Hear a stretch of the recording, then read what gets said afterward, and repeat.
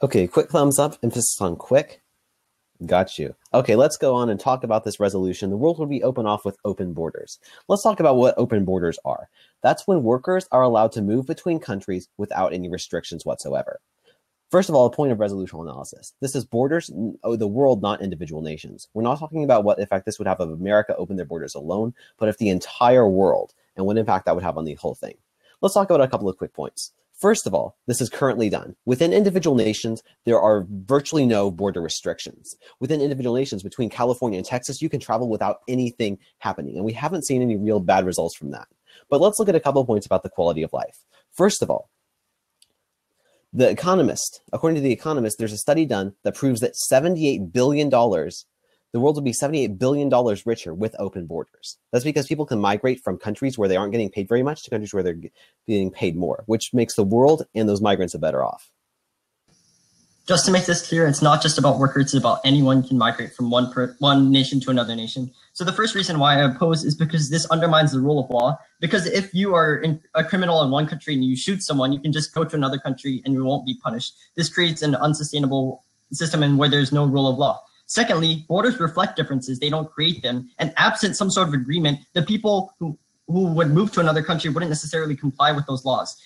Thirdly, this would create a flooding scenario and an impractical seesaw, because one country would be seen as awesome and good, and so everyone would go to this country, and then that country would have economic strain, and once that country had economic strain, people would exit that country, leading to a seesaw effect, where one country is good at for some time, and then it collapses in another time. And fourthly, this means that countries cannot choose their cultural identity, because some cultures are better than others. For example, cultures that do not oppress women or are not totalitarian regimes, and this means that countries cannot choose their cultural identity.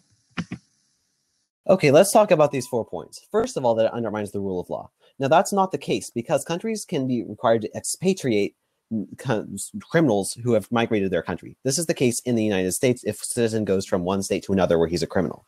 Secondly, the idea the borders reflect differences. This is irrelevant. We see this actually happening in the EU. There's open borders between vastly different countries, but it doesn't see a big problem with that. People migrate from one country to another based on economic opportunity. There's not been any kind of significant problem involving that. Thirdly, the idea of flooding. This is empirically denied. Now, in Micronesia has open borders with the US, and in the US, incomes are 20 times higher than in Micronesia, but there isn't a flooding effect because people are fine staying in Micronesia. Like, this just doesn't happen. This is an unrealistic scenario that's not borne out by the empirical data. Fourthly, the idea of cultural identity. Again, this is irrelevant. We have plenty of nations with plenty of different cultures within them, as well as the EU, for example, and there hasn't been any significant problem with this open borders policy. Okay, on the example of Micronesia and how he's trying to negate that it'll be denied. Again, Micronesia is a bunch of islands. I'm saying that the countries that are next to each other would have this occur. He's providing an impossible scenario, and there would still be this impractical seesaw because some countries would be better off than other countries, and it would just lead to a flooding of people into a country. We see this right now with the refugee crisis and people trying to flood into a country, and it's tanking that country. He says that the EU denies that borders would reflect differences rather than create them. However, again, although there are different countries in the EU, they have very similar governance structures, which is not the case with other countries that if you were to open up borders completely. Mexico and Venezuela's government is completely different than the United States government and Brazil's government, for example. Fourthly, saying that you cannot choose your own cultural identity. Countries want to be able to have people conform to their laws and legal systems. If you get rid of borders and have open borders, some cultures will just want to impose on other cultures, and you won't be able to establish cultures that are better than others. Okay, so let's talk about these points again, starting with the second point about the borders reflecting differences. Now, the point he's making here is that the point I was making here is that the EU has very different cultures and very different governments within the EU, but we still have open borders and we still haven't seen problems with that. I don't really see what the impact of this point is. Borders do reflect differences, sure, but we allow immigration as it stands. Thirdly, he talked about flooding, and I gave the example of Micronesia. Now, in Micronesia, incomes are 20 times lower than they are in the US. If that's not an incentive to go to the US from Micronesia, I don't know what is. Same things happened in Greece, where incomes are much lower than in Germany. But there isn't a flooding effect. This is empirically denied. This just doesn't happen. This is based on hypotheticals, not on reality. Fourthly, he talks about cultural identity and how people will want to go to different cultures and overwhelm that. Again, we allow this currently with immigration, and it hasn't been a problem in any of the nations that have opened up open borders. We have open borders throughout Europe. We have open borders within our countries, and we haven't seen cultures and identities be destroyed because of it. Okay, when you bring up examples of the United States, that's completely different because we're all part of one nation. If you were to for example, take Mexico and Cuba, those systems and government and those cultures are completely different. So your argument here is not going to be unique. Secondly, again, he says that they can be expatriated if they undermine the rule of law. But this isn't necessarily the case because if Mexico doesn't want to do it and the US wants Mexico to expatriate them back, Mexico is in no reason have to comply. If a country with less stringent standard is next to a country with more stringent standards, there's no reason why that country will want to comply. This will just incentivize criminals to commit crime in one place and then move to another place so they won't get caught. Again, he says this flooding principle is empirically denied because of the example of Micronesia. However, I'm going to argue that, again, although there are countries in the EU that have this scenario, again, you're going to see much more because we're talking about the entire world having open borders. So, example, if you have, I'll get into this in my next. Okay, let's again talk about these examples, starting with the expatriated point about the undermining the rule of law. Now, what I'm saying here is that currently, if you are a nation, if you're a criminal and you go and be fugitive in another nation, they've got to like send you back. And that wouldn't change with open borders. It already happens and it's not going to change there. Well, my opponents pretty much dropped the point about the differences in the cultural identity, so I'm going to go on with that. What we've talking about now is the example of the flooding. And he gave the example of I talked about the example of Micronesia as well as the EU. Now, what I'm saying here is that if we have a bunch of nations where there's vastly different income distinctions, when there's much lower income in the EU, in Greece versus Germany, or in Micronesia versus US, and we don't see flooding, then there's no reason to conclude that there's going to be flooding when we have the whole world on open borders. It's just empirically denied. My opponent is again relying on hypotheticals, not on actual empirical data. Can I just ask you a quick question? If there are open borders, what happens to, say, militaries? They exist. I don't see the militaries changing much.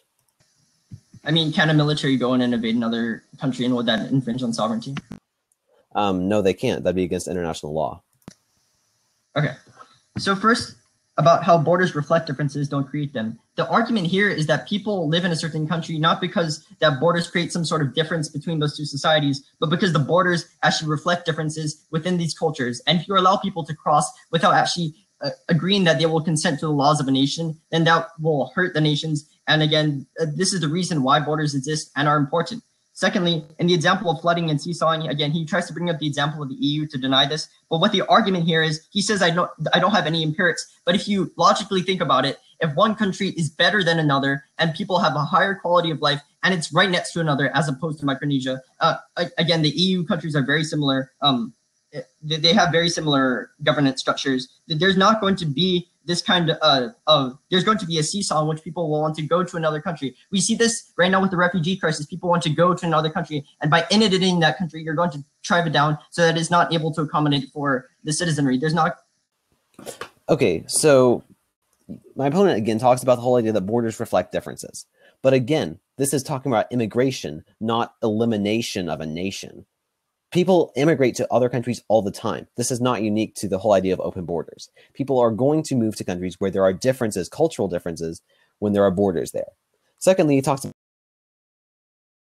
and what he hasn't done is shown you any empirical examples where this has happened. We have an entire governmental system called the EU in which this occurs, and there hasn't been flooding. We haven't seen this. Even when there is enormous financial crises in Greece, there hasn't been just this flood of immigrants to Germany. We see the same thing with Micronesia in the US. My opponent hasn't given you any empirical data. In the contrary, I've given you plenty of empirical data, including the fact that $78 billion would be accrued by the world if we have open borders. This empirical data demonstrates, in fact, that the world would be better with. Okay, you're going to prefer my impacts over the economic impacts, because when you have a less safe world, when you have a world that is undermined the rule of law, that actually hurts the economy in the long run. So first, on the example that borders reflect differences, again, the argument here is that, again, things like national defense and things like that will be will be made extremely hard to accrue. Again, because people in different countries ascribe to a different set of laws and legal standards, if they're able to cross without being scrutinized to see whether or not they actually want to be in that country, that will lead to worse living conditions. He says that flooding is empirically denied. But if you look in the EU, it's very easy for terrorists to move from one place to another country if you don't have open borders and there's not the security right there. Again, I'm arguing that there's undermining the rule of law because you can move so easily from one country to another country. Countries should be able to choose their cultural identities that comprise them so that they